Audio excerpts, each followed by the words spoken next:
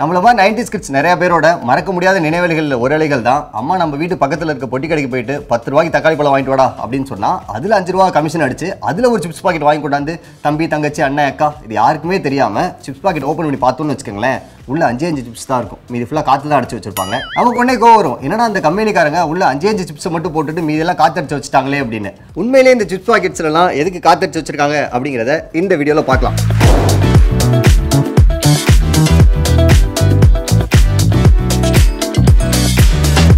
இவங்க இப்படி சிப்ஸ் பாக்கெட்டில் காத்தடிச்சு வச்சிருக்க காரணம் ரான்சிடிஃபிகேஷன் அப்படின்னு ஒரு ப்ராசஸ் தடுக்க தான். என்னடா அது ரான்சிடிஃபிகேஷன் அப்படின்னு கேட்குறீங்களா? நம்ம கிச்சனில் இருக்க எண்ணெய் வெண்ணெயெல்லாம் ரொம்ப நாள் திறந்து வச்சிருந்தோம் அப்படின்னா அது வந்து பிசு பிசுன்னு ஆகிடும், அதாவது கெட்டு போயிடும்.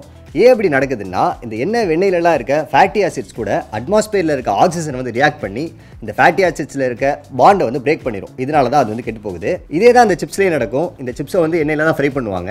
இதனால அந்த ஃபேட்டி ஆசிட்ஸ் இப்போ இந்த சிப்ஸில் இருக்குமா, இந்த சிப்ஸை நம்ம ஓப்பனாக வச்சிருந்தோம்னா அட்மாஸ்பியரில் இருக்க ஆக்சிஜன் கூட ரியாக்ட் ஆகிட்டு ஃபேட்டி ஆசிட்ஸ் வந்து பிரேக் ஆயிரும். இதனால சிப்ஸ் வந்து கெட்டு போயிடும், அதாவது நமத்து போயிடும். இதை தடுக்கிறதுக்கு தான் சிப்ஸ் பாக்கெட்டில் காத்தடிக்கிறாங்க. காற்று பட்டா சிப்ஸ் கெட்டு போயிருன்னு சொன்னேன், அப்புறம் ஏன் காத்தடிக்கிறாங்க அப்படின்னு கேட்குறீங்களா? இவங்க உள்ள அடிக்கிறது வெறும் காற்று கிடையாது, நைட்ரஜன் கேஸை தான் உள்ள ஃபில் பண்ணுவாங்க. இதனால உள்ள வந்து ஆக்சிஜன் இருக்காது. ஆக்சிஜன் இல்லைன்னா உள்ள இருக்க ஃபேட்டி ஆசிட் பிரேக் ஆகாது. இதனால சிப்ஸும் கெட்டு போகாது. இதுக்கு இன்னொரு சிம்பிளான ஐடியா இருக்கு. பேசாம அவங்க வந்து சிப்ஸ் பாக்கெட்டில் காற்றே அடிக்காமல் கொடுத்தாங்கன்னா உள்ள வந்து ரான்சிடிஃபிகேஷன் அப்படின்னு ஒன்று நடக்காது அப்படின்னு நிறைய அறிவுஜீவிகளுக்கு தோணும். அப்படி மட்டும் அவங்க பண்ணாங்கன்னு வச்சுக்கோங்களேன், இந்த சிப்ஸ் எல்லாம் கம்பெனியில் மேடாகி கைக்கு வர்றதுக்குள்ள பார்ட்ஸ் பவுடர் மாதிரி நொறுங்கி போயிடும். இதனால தான் நம்ம வாங்குற இந்த சிப்ஸ் பாக்கெட்லாம் காத்தா அடிச்சு தராங்க. இதே மாதிரி பொங்கல் ஏன் பொங்குது, பூரிக்குள்ள எப்படி காத்து போச்சு, இந்த மாதிரி வித்தியாசமான கேள்வி எல்லாம் இருந்துச்சு அப்படின்னா கீழே கமெண்ட் பாக்ஸில் கமெண்ட் பண்ணுங்க. அதுக்கு இந்த விஜய் ஜுஜுபி அப்படிங்கிற எபிசோட்ல உங்களுக்கு ஆன்சர் சொல்லுவேன். நன்றி.